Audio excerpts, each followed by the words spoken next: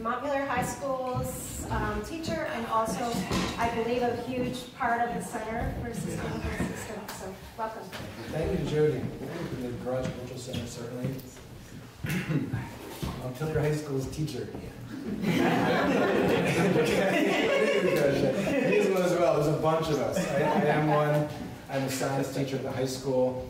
I'm also the director of the Center for Sustainable Systems. I know a bunch of you probably are like, what's that? I've never heard of that. Well, the CSS is an educational nonprofit based out of the high school, which has enabled us to do a lot of the sustainability work that we do there, including a lot of the work around food systems. So if you've been behind Montpelier High School along the bike path, and you've seen the greenhouses and the gardens and the chicken coops and the pizza oven and all that, that in part is the work of the CSS. It also funds a summer program called Food Farm Society, where students get credit and they get paid for their work. We have an alumnus here, Erin Kelly, who did some fantastic work with bees this summer. We're excited about that. We also have Grace Valentine, a Montpelier High School student, who's doing an independent study on pollinators and has been working with Leaf, one of our panelists, building mason bee houses and doing a bunch of cool work and helping organizing these events. So I want to thank Grace as well.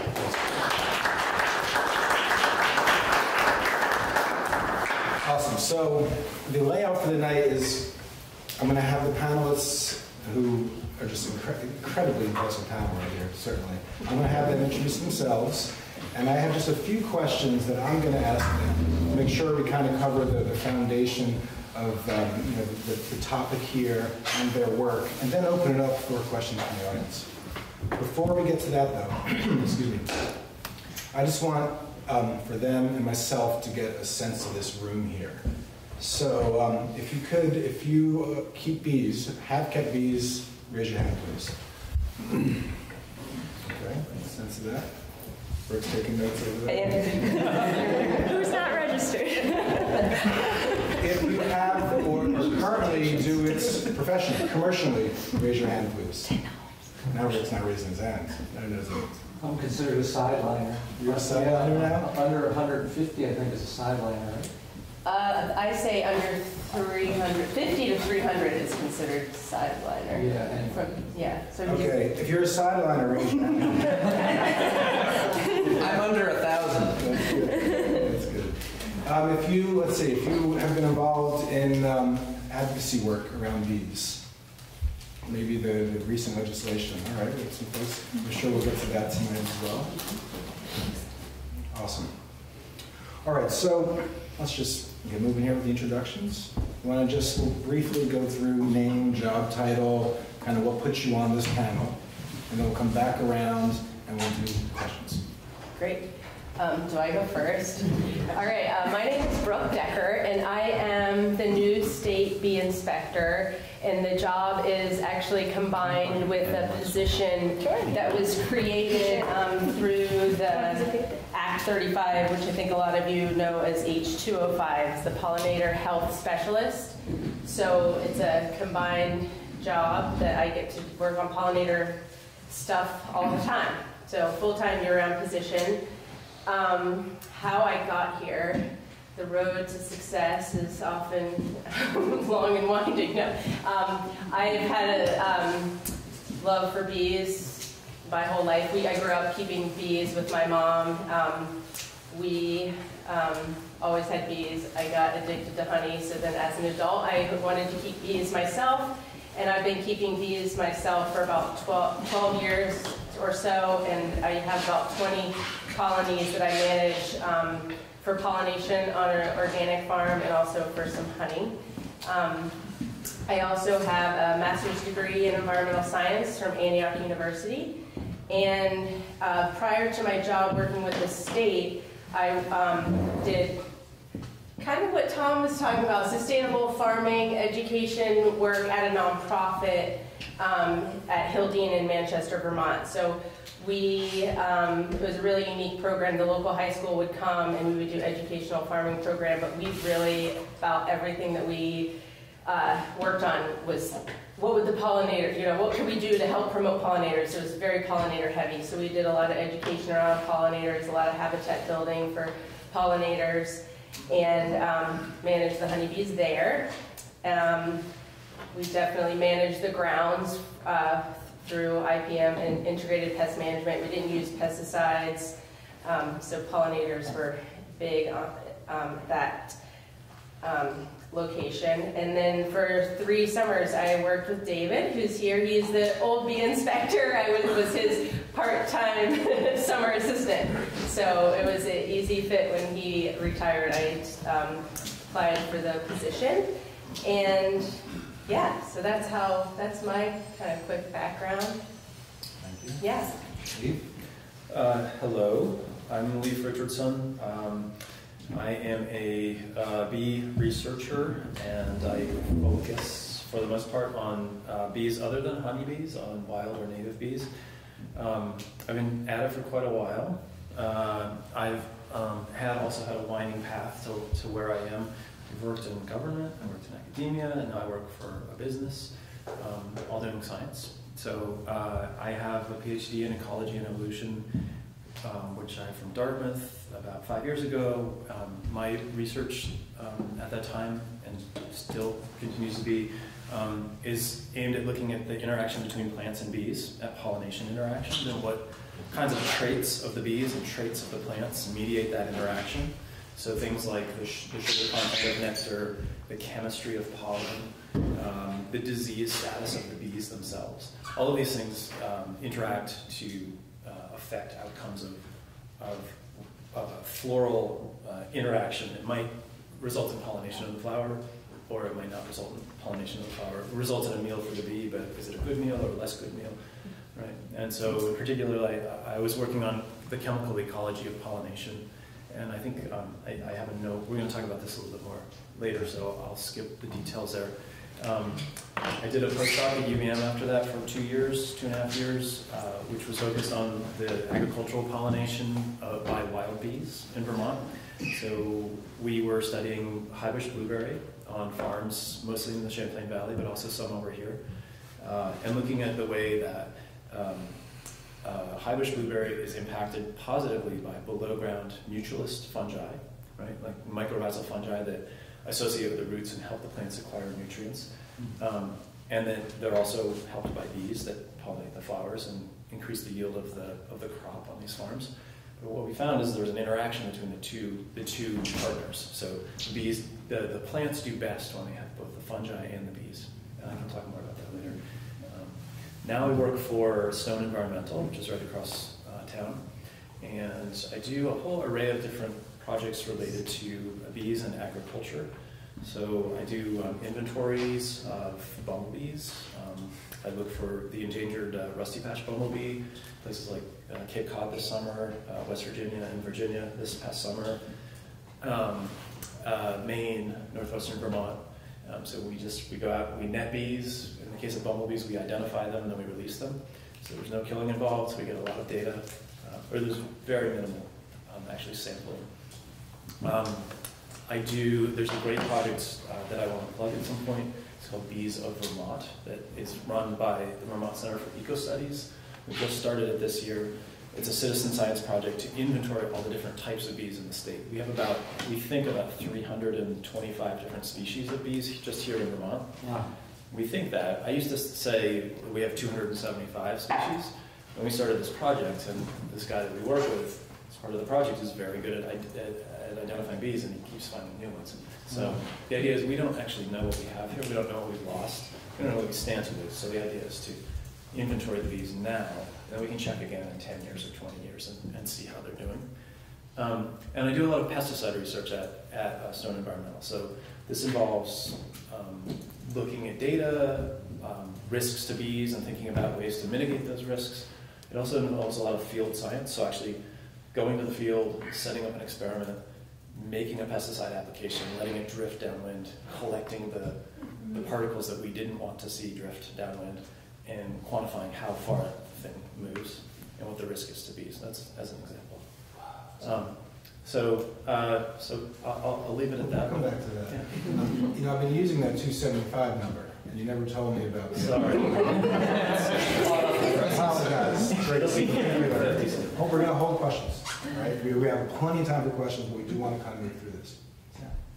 I'm Samantha Alger. So I'm from Rhode Island originally, and I graduated in 2009 with an undergraduate degree in business and biology. And it was difficult to find a job at that time, so I did a lot of different things. I went to Hawaii to learn a little bit about farming, and that's when I started beekeeping and got an interest in pollinator conservation. Decided it was time to go back to grad school, so I moved to Vermont in 2013 and started a PhD program there in the biology department. And there I studied disease in wild pollinators and in honeybees. And so I finished my PhD last year, and since then have started working as a research professor in the plant soil science department at UVM. I'm still working on pollinator research there. We got a specialty crop block grant to start the bee lab at UVM, and we're going to be testing samples of bees that come in from either beekeepers like yourselves or from the Agency of Agriculture for different pests and pathogens. Because currently beekeepers or the Agency of Ag can send samples to the federal lab, but this is, can have issues due to staffing shortages or federal shutdowns we saw at one point. And so we're trying to create like a local place where beekeepers can send samples in to get this testing done. I also teach beekeeping at UVM. I started teaching that last summer. And I'm on the board of the Vermont Beekeepers Association, and I run the National Honeybee Survey here in Vermont. So it's a nationwide effort to gather baseline data on bee disease. And so we collect samples from Vermont beekeepers and send them to this lab in Maryland to get tested for pathogens and also pesticide analysis. So I've been doing that for the past 5 years now, so we have some of the first standardized data on bee disease and pesticide data for the state of Vermont through this Farm Bill funded program, the National Honeybee Survey. And so I've got my one foot in research, and that's at UVM, and then my other job, which is I work about 30 hours a week as a consultant at this company called VHB. It's a engineering architecture firm, consulting firm down in South Burlington. And you wonder how someone with a pollinator background or biology background ends up working at an engineering firm. Well, they were convinced that there was enough momentum behind pollinator protection efforts to hire somebody with my area of expertise. And so some of the biggest clients that we have are like V-Trans, for example, and Green Mountain Power. And so since working at VHB starting in March, we've been working with these groups and trying to figure out ways to improve pollinator habitat in a big way along roadsides and maybe also under utility corridors and things like that. So I've sort of got one foot in the academic world and another in the consulting business world, I guess. You guys are all doing good work. I'm glad to be here. I think we have 4 bee inspectors in the room now. Could you put up your hand if you were once a Vermont bee inspector?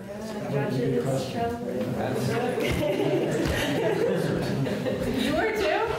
Oh, nice. Rick followed me. All right. I was actually the very first full-time apiculturist. Oh, right. Yeah. Excellent. And didn't you create that job? Did you get a grant or something for that? I was brought in, I was in the Finger Lakes of New York State after ag school, working with the elders, and the Department of Agriculture did something very quietly. They paid for my training in Western New York, so I could come here and be the bee inspector for 3 years. There was a tremendous wave of American foul brood coming into Vermont from New York State. Mm-hmm. And you know, we think about computers now and everything, but it was very radical at that time. I got these big yellow index cards, and each beekeeper had their map on it, and number of colonies and all that. And we mapped everything pretty carefully. That was great. I love my time as the bee inspector in northern Vermont, northern 9 counties, back in the late 70s and early 80s. It was really wonderful. Excellent. I started with my brother Tommy when he was 9 and I was 12 with a beehive on our family farm. And I was just enchanted by the bees and really have been with them all my life. After the work in New York State for the beekeepers in the Finger Lakes, I came to Vermont 40-some years ago. And Eventually was running a couple thousand beehives in 63 locations in the Champlain Valley of Vermont and St. Lawrence River Valley of northern New York. It was a tremendous experience. 1,900 hives. It was a complete roller coaster, you know, coming into the spring from the winter and die off. And the early years we made incredible crops, 120, 140 pound averages. And then they just kept declining as the mites came more onto the scene. And I saw this tremendous loss. It was very depressing, but we kept going for years, but we continually added more value-added products. Wild cherry cough syrup with raw honey. I think I helped bring back raw honey to the country. It had taken 60 years off. Certainly New York beekeepers all made fun of me when I went and bought raw honey because we didn't have enough in Vermont to make wild cherry cough syrup, elderberry syrup. We're still buying honey from them at Bar Hill down the road here. Long relationships, and now they understand how important raw honey is. But we make propolis spray, salve. I brought a lot of the products, and they're in the back, or on the side, if you'd like to take a look at them. There's honey from New Zealand and Sweden, Spain. I've consulted in these areas and picked up jars of honey. And eventually we started adding honey to gin, making Bar Hill gin, and making Bar Hill vodka from scratch with honey. And I turned that company over to the team 4.25 years ago, and now farm grain and elderberries and raise bees in Greensboro, Thornhill Park. Still very much connected to the bees. It's become a very rich area for honeybees. We have 100 acres of grain, all with an understory of 2 or 3 lagoons. So now we have 100 acres, so it's really a paradise for bees as we plant a cover crop as an understory to the winter rye that we grow for Caledonia spirits. And we made a good crop of honey this year, which is really exciting. And probably the most wonderful thing that happened to me this summer is another person came. I do bee venom therapy, and everyone I've worked with has gotten over their Lyme's disease. And I'm just so respectful of the bees and their healing power, not only in the raw honey, propolis, and the pollen, which has really been my life, but the venom.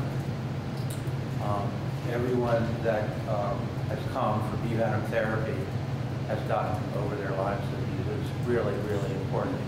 And I wish there was more work being done on that. But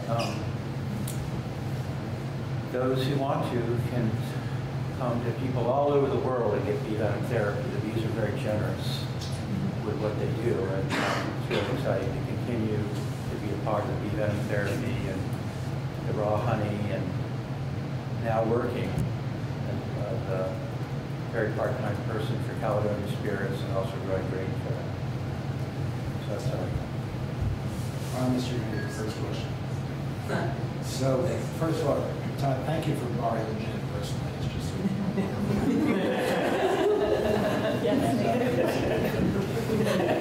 we're going to hear from the current bee inspector about the state of hives in the states. And we have 2 researchers here.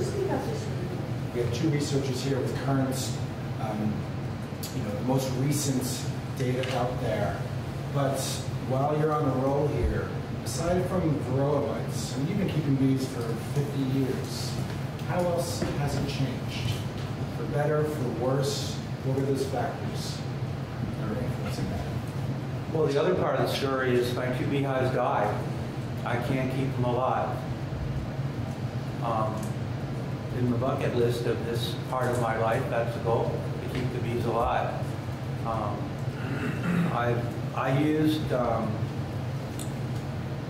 strips when they first came out, the chemical strips, and they give the bees a little boost, but then they die. That was 30 years ago, and I've been organic ever since. And I kind of notched it up this year. I used formic acid, which is considered organic, and that didn't work. That's a great sadness to me. You know, I'm gonna get 2 nukes next spring from Josh White. It was really a pleasure to visit him for the first time. 3 months ago, I went to a 5-frame nuke for observation hive for Caledonia spirits. Really impressive what he's doing. You know, he's had to shift from organic to chemical just to keep going, and I respect that. So the change has been where we used to have a 10–50% winter loss. For me, it's been 100%, and I guess I'm really sad about that. And I hope I can have 20 hives someday. A critical mass to raise queen bees from survivors. For years, I would, raise queen bees from survivors, and they get stronger and stronger, the queens. But then when they all die, you wiped out your years of research. So that's been a major change. And that's why we went into value-added products, because wanting to continue to work with 300 beehives instead of 1,900, because we couldn't keep them alive. And we would trade 100, 200 beehives and get honey back, because I saw the writing on the wall. It's a tough business. It took 27 years to break even as a commercial beekeeper. And that was the year we had elderberry honey syrup, the year of the swine flu. Elderberry is an antiviral agent. And so to see that continual decline with your life work, pretty depressing. But I'm not giving up. Did I answer all your questions? I'm sure the crowd's going to have plenty of questions. Speaking of colony losses, we'll come over to Brooke. From the Apiary Inspectors of America webpage, quote, honeybee colony losses have steadily increased over the past decade from an average of 26% loss in 2006 to 44% in 2017. Is this consistent with what we're seeing in Vermont? I would say it is.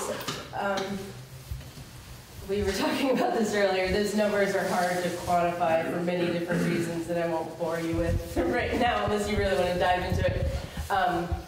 30% is the number I kind of find is, I don't know, it hovers around 30%. So yeah, and Rick and I were talking about this too earlier. That's what a lot of sideliner commercial size beekeepers find that they're losing year after year now. So that's pretty consistent. Yeah, and it's sad. So if you have 2, it will be 100% loss. So that's what, like, the numbers are hard. If you lose all your colonies, that's 100%. And how does that factor if you're a commercial beekeeper and you lose 30? So yeah, that's where those numbers get confusing. But there are a lot of winter losses, and winter time is the time in Vermont that we see most of the losses. Yeah.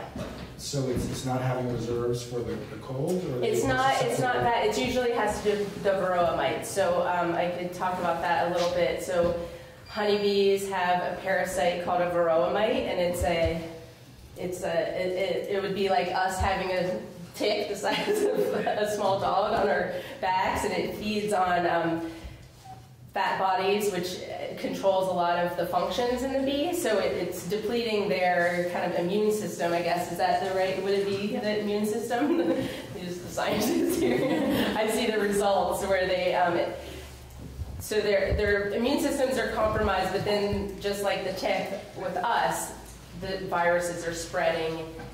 There's transmitting viruses to the honeybees. So in the summer, they're able to, we're able to treat in the summer, I guess, and monitor the mite loads. But in the winter, when the bees become dormant, they just, for a variety of different reasons, aren't able to make it through the winter. And it's usually mite related. Sometimes it's lack of honey, but generally, if you see a colony that in the spring you open it up, there's tons of honey and no bees left, they're just dead on the bottom. It's obviously, it wasn't that they ran out of honey, it's that they had some disease from the mites. So Samantha, this brings us perfectly to you. The viruses, yeah. So some of your research looks at disease spillover among wild and managed pollinators. You published this work, you've been on VPR speaking about it. Could you explain the direction and intensity of disease transmission among pollinators? Sure. Yeah, so there's been a lot of other previous work looking at just different kinds of diseases spilling over between managed bees and honeybees. And my work specifically focused on the viruses that Brooke was just referencing. So we know that these varroa mites vector viruses, so they'll transmit the viruses to honeybees. And so the mites are really twofold. They're eating the fat bodies of the bee, and they're also transmitting these viruses, or threefold, and they're affecting the immune system of the honeybees. But these viruses were detected. So when I started my PhD in 2013, there were a couple papers that started detecting these viruses in other bees besides honeybees. And so the question was, how are these viruses getting transmitted to bees besides honeybees? Because the varroa mites don't vector other bees. They're specific to honeybees. So how are these viruses getting around? And so in my PhD work, I went out and sampled bumblebees throughout Vermont and looked to see if I can find these viruses in bumblebees. And in fact, I could. And one of the viruses, black queen cell virus, there was 75% of the bumblebees had this virus. Deformed wing virus, which is like the telltale of the varroa mite and honeybees. We found that in about 12% of bumblebees here in Vermont.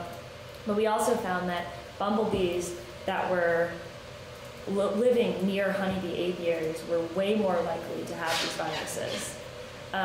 And so it suggests that these viruses could be coming from honeybees into wild bumblebees. But we also asked, well, how are they getting transferred? Like, if it's not the mite, how is this happening? And we tested flowers, because we thought this could be a place where bees can commingle on flowers. When they're on flowers, they leave behind salivary secretions or feces when they're foraging. Just like the flu, when you're sick during the flu season, maybe a doorknob can serve as that place that you might get sick. Think of that as being, we use the dirty doorknob as an analogy of flowers out in the environment. And so we tested a lot of flowers both inside or near honeybee apiaries. So an apiary, for those of you who aren't beekeepers, is just a place where honeybees are kept. We test flowers in honeybee apiaries or near honeybee apiaries, and flowers where there wasn't an apiary within at least a mile or so or more. And we only found bee viruses on flowers near honeybee apiaries. All the flowers that we tested outside of honeybee apiaries were negative for the viruses. So this showed that this could be happening through flowers, and it appears that where the honeybees are located are hotspots for where these viruses could be coming from. And that sort of propelled my next work, which was how can we lessen the risk of disease spillover from honeybees to bumblebees, because we're not going to eradicate the viruses, but if we have good beekeeping practices that keep varroa mites low in honeybees, that might keep viruses lower in honeybees and hopefully reduce the chances of the spillover from honeybees to bumblebees. And so that's part of what this whole Vermont Bee Lab process has been, to try to work with beekeepers in the Agency of Ag to kind of help with disease in honeybees. So Leaf, there's two angles I want to ask you about. First, though, we're talking about bumblebee loss. Can you just sum that up for us? What's the severity of that? Sure. I'll talk about a project that the Vermont Center for Eco Studies did in 2012 through 2014, and I worked with them on this. It was a citizen science bumblebee inventory. So we had, I just described this all bee species inventory, where we have volunteers collecting samples of all 325, I think I said, species. This was just the bumblebees. There were 17 species of bumblebees native to Vermont, as far as we can tell. We found specimens of 17 different species that were collected in Vermont over the last 120 years or so. We have about, 6,000 total specimens of bumblebees that go back through that century. So this is how we know about the past. And honestly, it's not very great data. It's a point here and a point there. It's a UVM undergrad taking an entomology course who collected a Hymenopteron, which turned out to be a bumblebee, and somebody put it on a pin and it went into this collection at UVM, and we're lucky enough to have that datum, right? But we need a lot of information to understand the diversity and the abundance and what we have now versus then. So anyway, we did compare that historical data to about 12,000 specimens collected by those volunteers in 2012, 2013, and a little bit in 2014. And so the news is not particularly good for Vermont's bumblebees. We've got, as I said, we had 17 species historically. We now can find 12 of those, and reliably we can only find 9 or 10 of those. This work resulted in the listing of 2 of them as endangered at the state level, 1 of them as threatened at the state level. There's a 4th that is petitioned right now to be listed as endangered in Vermont. It's not endangered worldwide, but it is gone from Vermont, and it used to be abundant in the Champlain Valley in the 1960s. What's the name of it again? It's called the American bumblebee. That's the common name for it. Bombus pennsylvanicus. Yeah. So we had 17 species. We've actually lost those others. They're not extinct everywhere. They still occur in different places. So it's important to understand the difference between local extinction and full extinction. We think that these declines are probably being driven by a combination of factors. So there's good evidence that bumblebees are negatively affected by the following 4 things. These are umbrella stressor groups, but climate change is one of them. Pathogens, including the ones that these guys have been talking about, but also some others that are specific to bumblebees. They're parasites, they're pathogens that live their whole life inside the body of a bumblebee and jump to the next host like that. So it's not just a disease that human beings accidentally introduced or something through mismanagement of something in agriculture. These are animals that occur here, belong here alongside the bumblebees, and some of them have changed somehow and are now driving declines. So climate change, pathogens, pesticides, and there's a lot to talk about there. And then land cover change, so loss of habitat, loss of floral habitat, loss of an abundance of the right types of plants. In the case of bumblebees, they're generalists. They're not quite as generalized as honeybees. A typical bee is very unlike a bumblebee or a honeybee. A typical bee is solitary, so the mom, after mating with a male, she goes and excavates a tunnel underground, lays something like 5 to 10 eggs, provisions each one with its own little ball of pollen and nectar, closes them up like it's an Egyptian tomb from 3,000 so years ago. An actual outside chamber as opposed to like the other haploid diploid methods that are like in different realms. It's not a social insect. It's solitary, and so that's the typical. It's just like a chamber. Interesting. Yep. But a lot of those guys have just one floral host. They need pollen from sunflowers only, or squash plants, and they can only get pollen from squash plants. So if you don't grow squash next year and you have that bee in your garden, it has to go somewhere else. It cannot survive without your squash plants. But bumblebees are like honeybees. They can eat hundreds, they can eat thousands of different things. And the point I'm long-windedly trying to get to here is that it's not specifically a loss of native plants, it's a loss of plants. So bumblebees do great, just as honeybees do, with a lot of non-native, really vexing weeds. They produce great food for bees, right? So it's a loss of habitat, but not necessarily of native plant species. Those, but also some of the others. So there's much more to say about bumblebee losses in Vermont, but the only other thing I'll say about it for now is Vermont's not unique, right? We see parallel declines in adjacent states and provinces, in other parts of the country.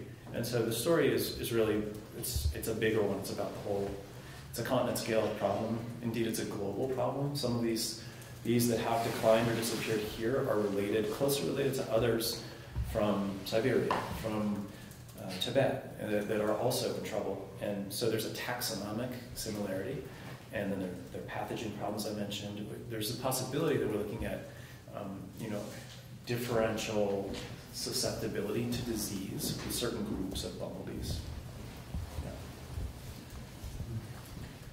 Okay. Can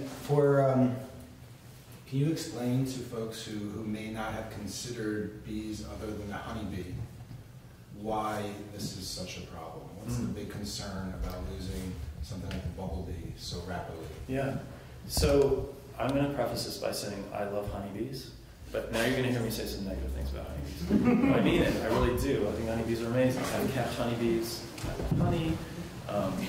But let's be honest. We're talking about a farm animal, and we're here talking about bees in general. So we're talking about one farm animal and 20,000 wild animals, and we're putting them all in the same box.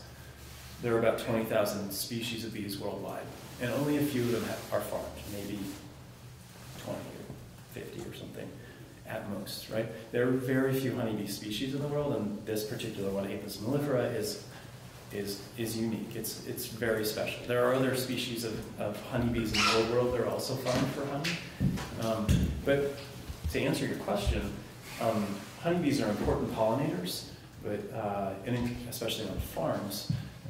But so are these other bees, and research is starting to show us that in some cases it's the wild bees that are doing the majority of the actual work on farms, aside from the people, pollinating the flowers. So the example of highbush blueberry in the Champlain Valley, lots of the growers that we work with, they spend money to get to rent hives, right? And I don't know what the cost for hive rental is, but it's a couple $100 a piece, right? Over $100? Well, it depends on the crop, but almonds, yeah, you're getting it like $200. But pumpkins, I think it's like 50, and apples are maybe 80. So 50 to 80, like in state, I would say. So as a grower of blueberries in Vermont, this is a business expense. You just have to do it. But research at UVM by some of our colleagues is showing that for this particular crop, beekeepers know that blueberry is a little challenging for honeybees anyway. But what we're finding is that honeybees are not contributing very much to the success of the farming operation at all. It's almost 100 different native species of bees that are commuting from the woods to the farm, feeding on the flowers, and then going back into the woods or the field edge or wherever it is that they're nesting. And not all of those are great pollinators, but a solid 5 to 10 species are doing almost all of the work. And they're all native species, and none of them are being tracked or monitored. Growers are completely unaware that these guys have habitat needs that extend beyond the flower itself, right? Not because, I'm not saying anything negative about blueberry growers, but we just don't think about those externalities to growing our food. And so in addition to doing better with honeybees and helping honeybees with the problems that they have, it's really important that we realize that we are losing the ecosystem service of pollination. And for the most part, we're not even aware of what we're losing because the research is just taking place in these little pockets. So that's the importance of losing bumblebees, which are actually really fantastic pollinators of a lot of crops and wild plants. Yeah. Well, I have one more question that I think will then segue into the larger Q&A. When we're looking at what can be done to protect pollinators, you mentioned habitat loss as a threat. So that's something that can be focused on. Climate change, we're going to leave that one there for now. Cultural practices to reduce mites. We have programs in place where you can become a better beekeeper. Then we get to pesticides, right? So we had the Pollinator Protection Bill, H205, which is now law, addressing that. I know there's folks in this room with a lot of experience and opinions on that. I'm sure that'll be part of the discussion. But just to the whole panel here, what about that law gives us reason to celebrate, and where maybe is there more work that needs to be done? We can celebrate that we have Brooke. Yes, Gainfully definitely. employed in the neck of the woods, right? I would celebrate that too. I can say something about it, I guess. So yeah, definitely celebrating Brooke's existence in this position, in that it is a first step towards taking action on the things that the Pollinator Protection Committee put together. They put together, so the Belief is on that committee. Anyone else here? That's it. No, surprise. But they got together for a better part of a year and wrote this report that laid out recommendations for improving pollinator health. And so H205, I thought, was sort of the first step towards taking action on that bill, because there weren't any personnel to do anything. There wasn't any funding to do anything. They just had this blueprint, but no one to do any of it. So now Brooke's going to start pushing that forward, which is great. In terms of specifically with pesticides, I think that the bill was a good first step in pulling some of the most harmful pesticides, neonicotinoids, off the shelves and make them less available for homeowner use. They're still available for untreated seed articles, which is definitely an issue and might be coming up in this next legislative session, which I learned recently. But we can talk about treated articles for a long time if you want. Other opinions? I will second what Samantha just said. So the bill makes it illegal to sell products that contain neonicotinoids that are destined for homeowner or backyard kind of uses, as opposed to, I think the way the bill reads is that you have to be a Class A, a licensed pesticide applicator to apply neonicotinoids, and that involves taking a course and then taking a 3-hour exam with the state. And most people who use pesticides are backyard gardeners or something, and don't have that training. Anyone who applies pesticides on a golf course, or is a farmer, or is a crop consultant, is going to have this training. I have this training because I do some research with pesticides. Most people don't, and so the idea of that language in the bill was, we aren't going to see people buy the thing at Lowe's and then apply 10 times what they should in their backyard, which is, I guess, is something that happens. That people, if the label says use 1 teaspoon, but you have a really bad problem, maybe 2 teaspoons is better, right? So that's positive, but to be honest, I actually think it's a largely symbolic victory for bees. I don't actually think it's going to do much of anything to help bees. And I'm sorry to say that. I'm enormously respectful of the people who worked on the bill and worked so hard to get it passed. But the neonicotinoids that are not being applied because of this change represent a fraction of 1% of the total mass of neonicotinoids applied in Vermont each year. So if you accept that that is a problem, that neonicotinoids are a problem, you just looked at this pie where there's this tiny, tiny little sliver, and then the whole rest of the pie is the other sliver, and you've taken out the tiny one. And so, I mean, what does it really do? It can't be harming bees. It might actually not be helping them all that much. It makes us feel better, but I would submit that there's a lot more heavy lifting to do, and not only with pesticides, but also with climate change. I understand why you don't want to talk about it. It's just too much. How do we get started helping bees by solving that problem? But that's next Tuesday. That's next Tuesday, yeah. So if you were to, I've said that the vast majority of the neonics applied in Vermont aren't being removed from the shelf. So if you think that's important, what could we do? We can't really have a dairy industry in Vermont without those chemicals at this point. We could devolve the dairy industry to the thousands of small farms again, if we could, right? But we can't have dairy at the scale that we have it now without most of the producers using pesticides. And many of those people are struggling just to make a living anyway, right? And it really does come down to money for a farmer. And so it's not so simple for the legislature to decide to outlaw neonicotinoids. I would actually bet you that it's not possible in Vermont because we love agriculture so much. And because people will quickly see we can't really have dairy as we know it without these chemicals. Are you talking specifically because of the treated seeds? Yeah. Okay. I should have said this. So the treated seeds, so corn is 99% of the corn that's grown everywhere is grown from these treated seeds. And so these neonicotinoids and chemicals are coated on the outside of these seeds. And when the seeds are planted, the chemicals are taken up in the plant systemically. And so if an herbivore eats the leaf, then that's how the insect will be affected by the neonicotinoid. But the issue is that these neonicotinoids, because they're systemic, they're also expressed in the pollen and the nectar of the plants. And so corn is not a good example, but in other plants, that's how pollinators can get exposed, is because they'll visit the flower and then get exposed to these neonicotinoids. This is systemic pesticide. And so any seed or any plant that's grown with these treated seeds is a prophylactic use of pesticides, because you don't know whether you have the pest or not when you plant the seed. You don't have the pest when you plant the seed. And so typically you should, through integrated pest management, show that you need to use a chemical because you have a pest before you use it, which is impossible with the treated seed model of growing things. And so because most corn is grown in treated seeds, that's the link to dairy. Sorry. Because cows eat pork.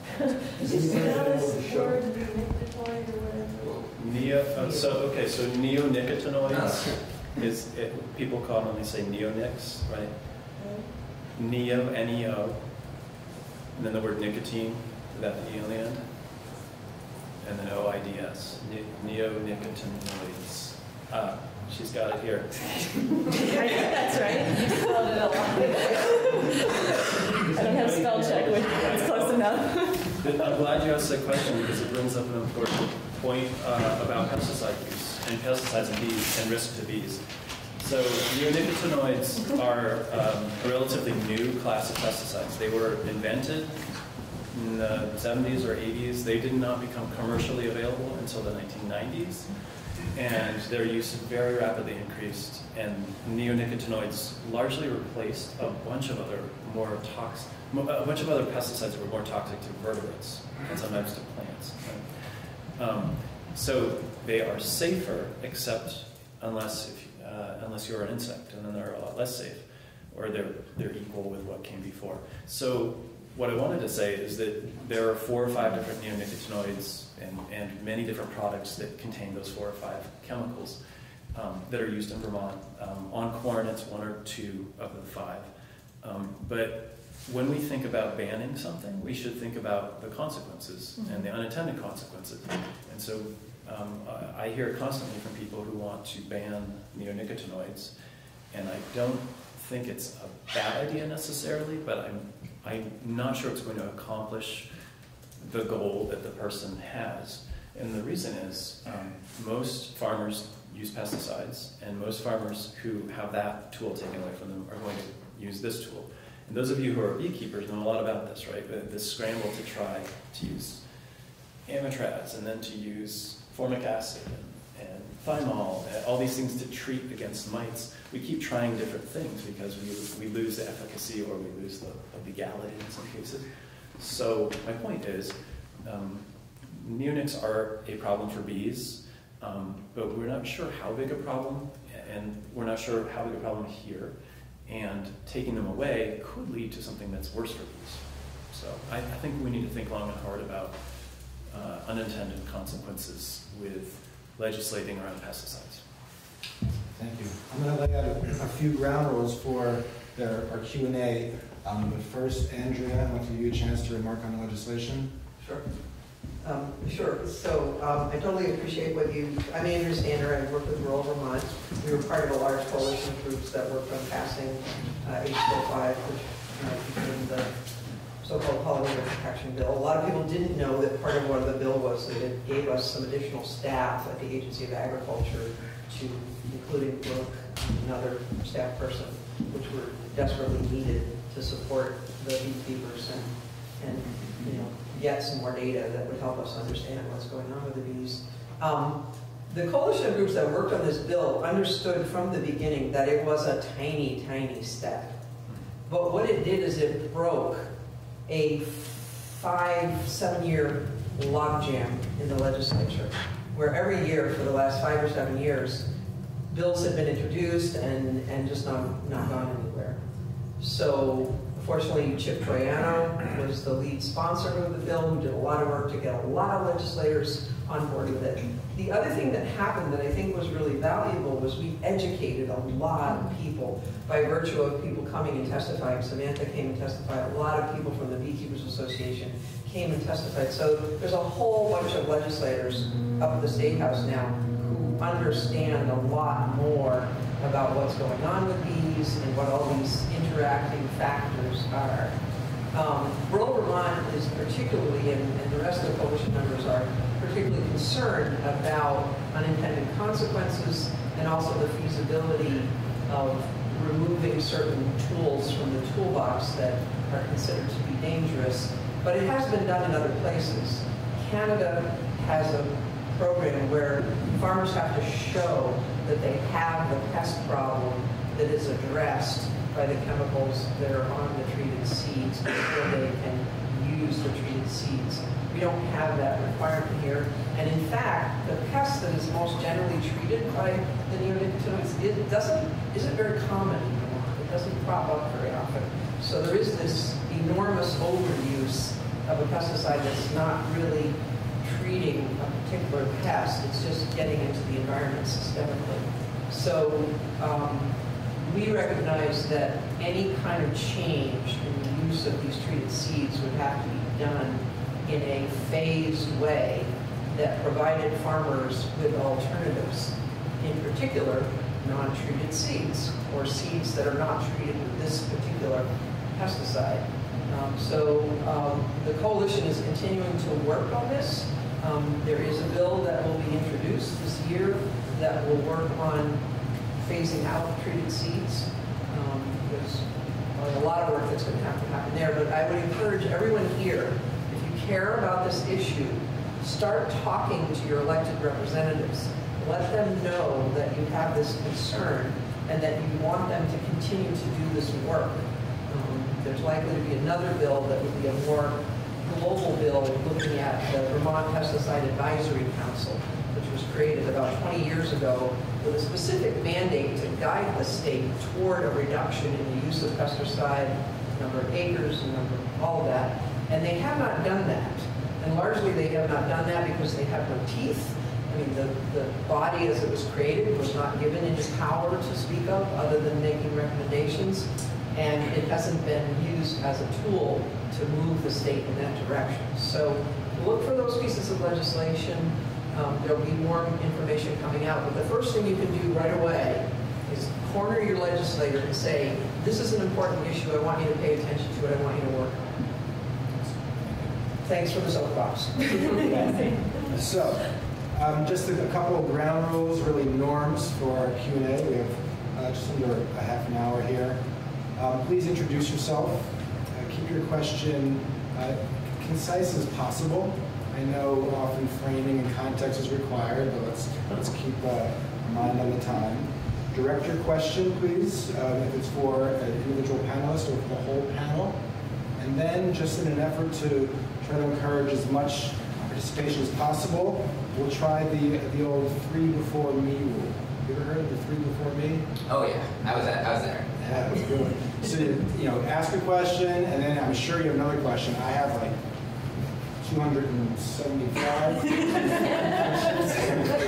But I ask one, and then I wait for 2 or 3 plus questions before I ask my next question. All right, and I'll point at people as you have questions. Yes? Hi there, my name is Harry Kahn. I'm part of the team at Caledonian Spirits. Maybe it's a question for a lead person. How should we think about the relative impact on the bees across those 4 influences that we talked about: climate change, mites, pesticides, and habitat loss? Is there one that's really sort of in the lead in terms of being the villain here, or we're not really sure? Can you talk a little about how we should think about this problem? We have to prioritize. Sure. Well, I don't know if any one problem is causing more of a problem more than the others. I can say that we know that and part of the problem is that there's synergistic effects between all of these interacting threats. These threats are all interacting. So if a bee's not getting the proper nutrition it needs because there's not enough flowers, it's going to do worse when it gets introduced to a pathogen, for example. Or if it gets challenged with a pesticide at the same time it's not getting enough food. Or, you think about when you run your body down because you've been working late at night, pulling a couple all-nighters and not eating properly, same kind of idea. So there's that, which kind of complicates things. But I do like the idea of sort of, maybe in my mind, I've been sort of trying to prioritize the threats and figuring out which ones I want to work on first in my own research. And I know I have friends who are working on other problems first. And so think about where you can make the biggest difference in your own world. Climate change is a big one, of course, but we can all do things related to that. If you're a beekeeper, or so this is something, I'll get up on my soapbox here for a second. I get a lot of people who are interested in saving the bees and so they become a beekeeper. And as Leaf, they'll say, oh, I'm really interested in becoming a beekeeper to do something about the bees. I think it's important to have more bees around. And as Leaf mentioned earlier, honeybees are an agricultural livestock animal. So I equate it to saying you want to do something about, bird conservation, and so you become a chicken farmer. It's sort of like, it's not the same thing. It's great if you want to be a beekeeper, but by becoming a beekeeper, you're not saving the bees. By becoming a beekeeper, you could actually be causing more of a problem if you're not educated or educating yourself and taking care of your bees properly. You could be, as you heard earlier, spreading disease to other beekeepers or to the wild bees. So that's something to think about when you think about how you can change things in your own world. If you want to be a beekeeper, great, but spend some time getting educated first. Yeah. I'll add two things. One is, yes, take Samantha's class if you want to be a beekeeper. And the second one is, I think it depends on which bee we're talking about. Honeybees have the varroa mite to deal with, and as Samantha said earlier, the varroa mite does not attack any of those other native bees, so that is not a threat to them. Categorically does not. Unless you think about the indirect threat where they spread disease to honeybees and honeybees spread disease to the native bees, right? So it depends on which bee we're thinking about. And I would just underscore that the synergistic effects are really turning out to be where the interesting story is in many cases. Like the effect of a neonicotinoid at a certain dose on a bee, we can characterize that. But then if you add a gut parasite, it's so much worse.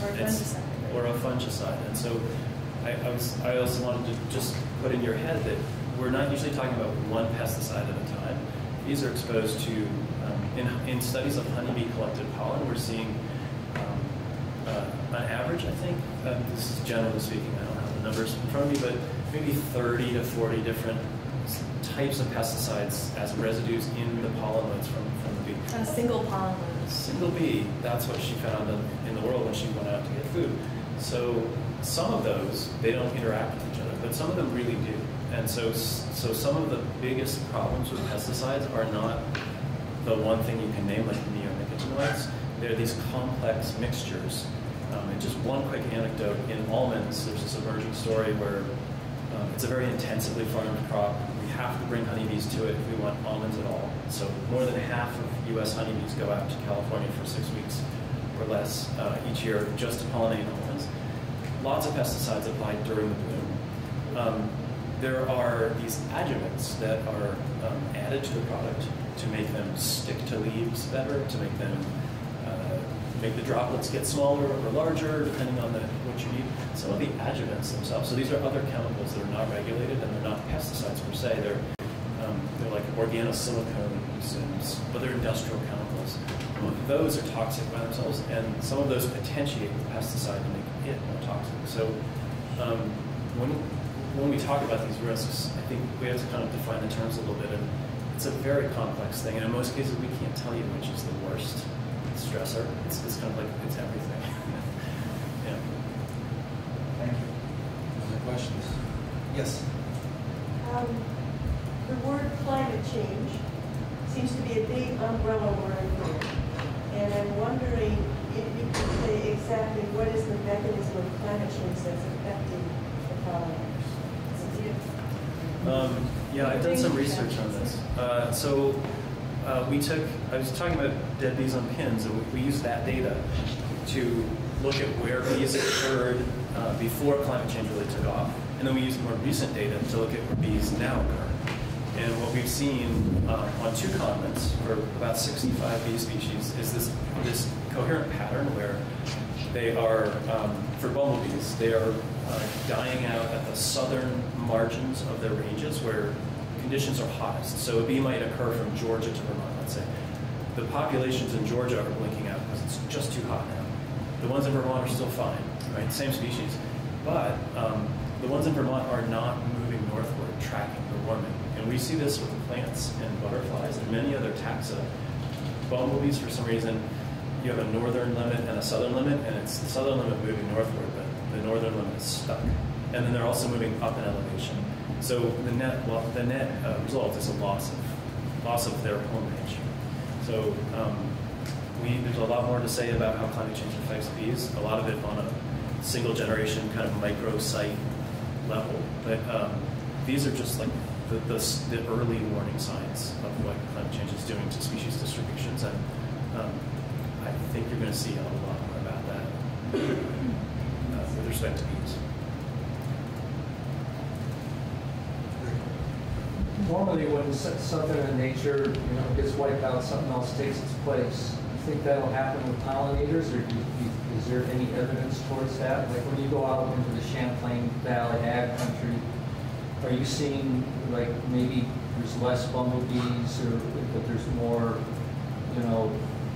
alfalfa leaf cutters or something that are going to take their place? I think we're seeing a simplification of species compositions. So we're losing, well, you did this research, but we see declines in about half of the bumblebee species, but some species are actually doing better. So some of the more common generalist species are actually doing better. So we're seeing like an oversimplification of the system, which could be an issue if there are specific bees that pollinate specific plants, then we're losing those connections, right? The wild plants that need a specific pollinator to pollinate that plant. So oversimplification, and there are consequences for that. So the hook to my question is still the same word, and the original question I had was when you went to do your study on the bees of New England with the group you did it with, do you know if anybody assessed the rodents in Cape Cod at the time? Because it seemed to me like it was pretty recent, like within the last 2 years. Explain what you mean about rodents, why they're important. Because recently in Nantucket, this study was introduced after an experiment done on the artificial selection of mice in order to counteract the diseases that ticks and closely related mites carry by finding I think it's a pathogen in one of those ticks, or actually multiple. They started with the ticks, and then once they saw that it was working on the mites, they introduced it to the squirrels in the area, and then they were going to do it on mice so that they could help eradicate Lyme disease. But first they had to assess the damage done by the pathogen that was going into the recessed members of the tribe that exponentially multiplied. What's the connection to bees? Because I think I see one, but I'm because the damage may have been done on bees, but they don't know. Oh, by genetic modification of the animals, or I'm not sure. Yeah, by the genetic modification. Yeah. I don't really know anything about the system you're talking about. I'll just say briefly that genetically modified crops so far are not a problem for bees. We don't know of any issues like that. But you raised the question of rodents, and for one type of bees, the bumblebees, rodents are really important because they can't dig their own underground nests, and they need an existing hole underground. So they go searching in the springtime looking for nest sites, and they fight over them. Sometimes they kill each other over the best nest site. And the best nest sites are often chipmunk burrows and white-footed deer mouse burrows. And so there's been a lot of speculation. It actually goes all the way back to when Darwin wrote about bees 160 or 70 years ago or something like that, that if you have a lot of predators, you have fewer rodents and you have fewer bees. And we don't really know just how strong the links are, but it seems like there is a link between rodents and bumblebees. Wow. Yeah. That's really good. I didn't know that. Other questions? Jody Kelly, I'm just interested, Bar Hill, are you looking to use something other than honey in the future if that becomes a major issue? We've made spears with burdock root from the Kate Farm in Plainfield. We're doing trials with elderberries. We used to make elderberry cordial. We're open to the fruit of the Vermont agricultural landscape.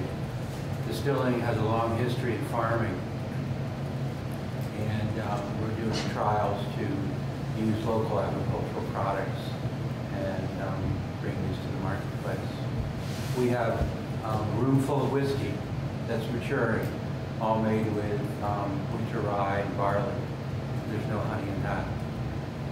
And hopefully that'll be released next year. Whatever is local and people want, we're open to doing.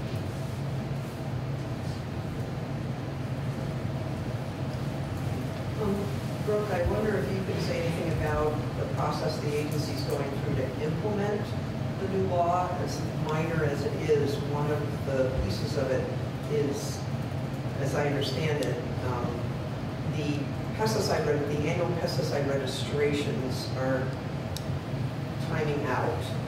And so the process of getting the neonicotinoids off the shelves is now beginning because they're not going to renew registrations for these kinds of products. Is there anything that you could talk about that the agency is doing to get the word out about that, or that people here can do in interacting with their local stores? Like, for instance, we heard testimony last session that Aubuchon's right here in Montpelier was already taking those things off the shelves, mostly because they were getting pressure from their customers. People saying, why are you still selling this? This is bad, don't have it.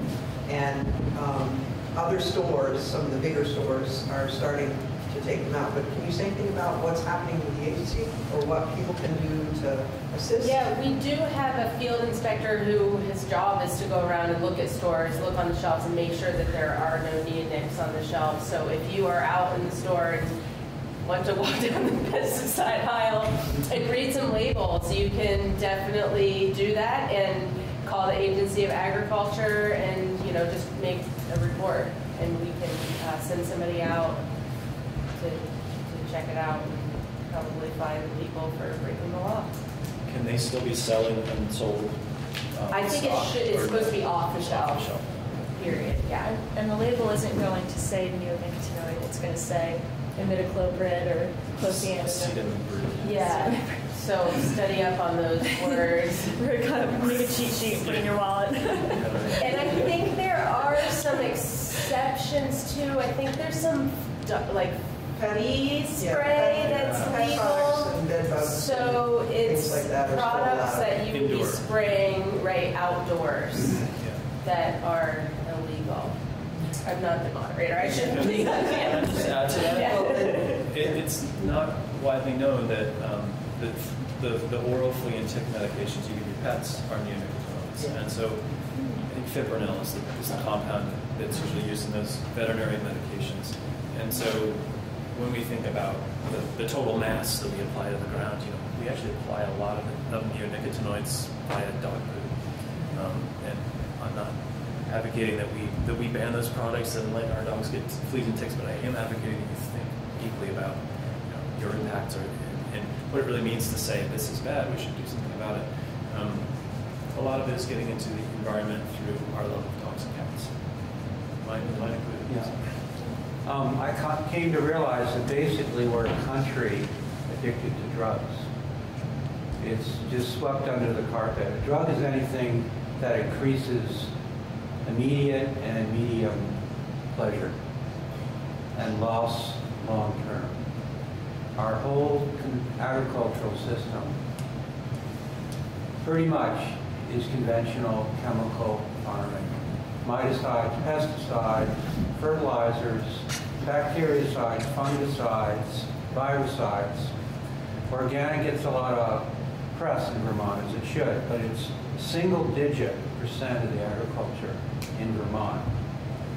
We are a country addicted to drugs, and I think we just have to really face that. We talk about opioids, and they're terrible. We talk about heroin.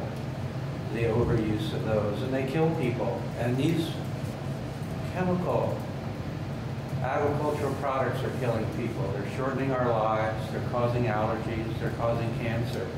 We have to just come to grips across our country that we are addicted to drugs, and it's called our food system. And this is the expense of what we like to think of as cheap food. It's a great loss in our health, as well as a loss of the soil health. And here we're talking about the health of the bees.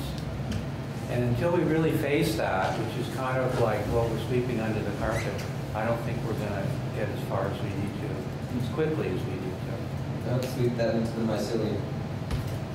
I would add too, just on to what else the agency is doing.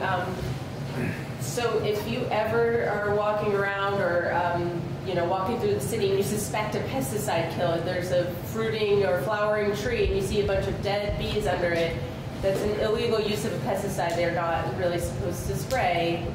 Even if they're licensed, they should know better. Pesticide applicators aren't supposed to spray when plants are flowering. So if you suspect something, call the Agency of Agriculture. You can find my information on the website too. So we could send somebody out to investigate as well. Can I just tag on that one quickly thing that I just heard at the PPAC meeting was that neonicotinoids were identified as for possible use against the emerald ash borer. And a lot of people have jumped on that and are hiring licensed applicators to inject ash trees that they're trying to save with neonicotinoids. But there's some new research to indicate that that just is not an effective treatment.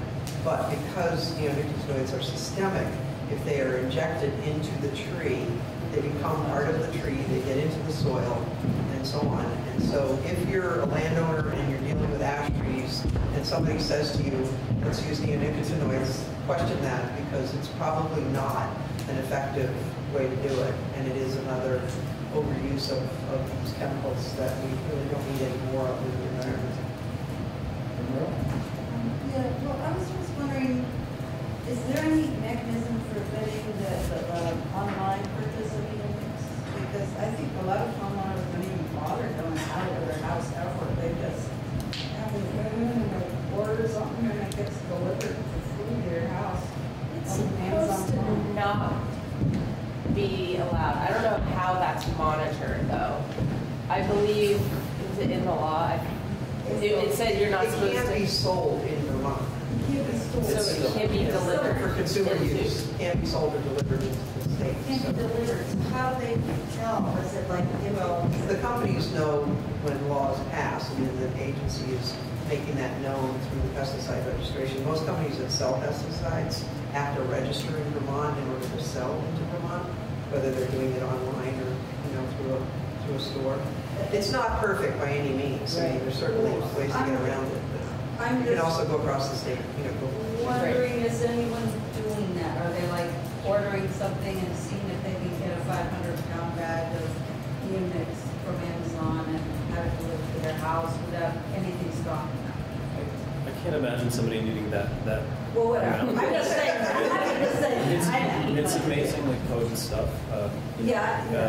20 parts per billion is enough to her to be. I think, but I think it's really easy to get it off of the internet. Just like you're saying, I don't know how widely done this is, but if you go searching, you can buy 100% pure grid from India or from anywhere, from Amazon, from local sources.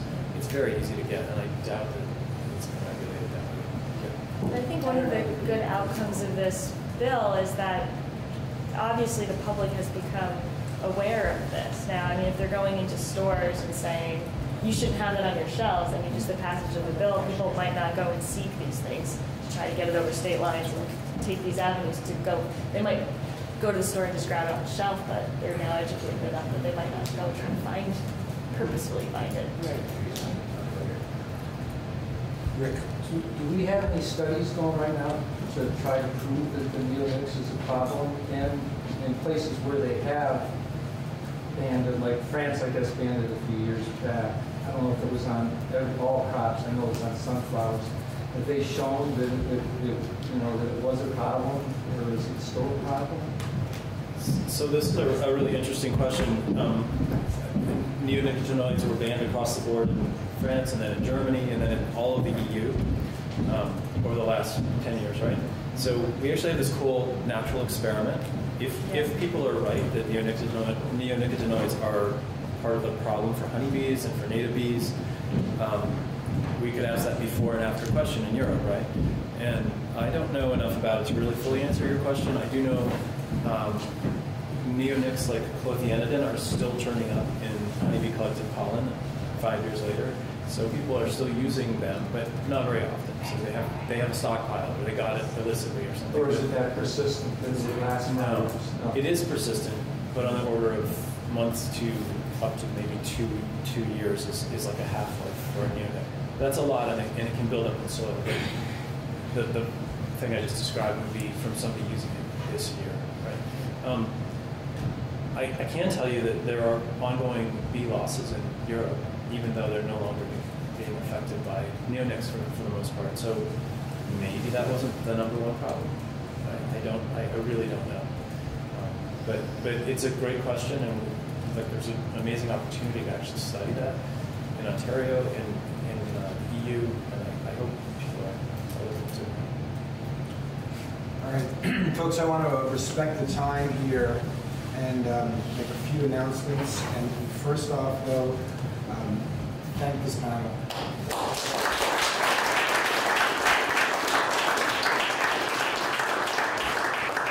So Jody is not kicking us out of here. There's food to be eaten. There's bee products from Todd over on the side. And I'm sure there's questions and conversation that's going to go around. But I do want to point out and remind folks, next Tuesday, right here, same time, same place, the panel is climate change and food security. I'm sure we're going to be coming back to some similar things, but then blowing it open a bit. Then on December 14th, there's a craft fair with workshops from 9 in the morning to 3 in the afternoon. If you go to the Garage Cultural Center website and Facebook page, you'll see more information there. And you'll also have an opportunity to sign up for some of the workshops, to see the offerings.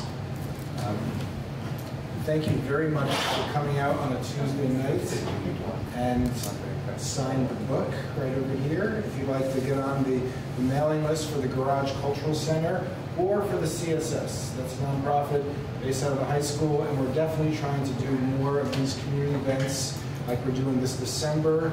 And we're also teaming up with Catherine to help bring Bill McKibben back to town on March 31st, right at Montpelier High School Auditorium. So thanks again.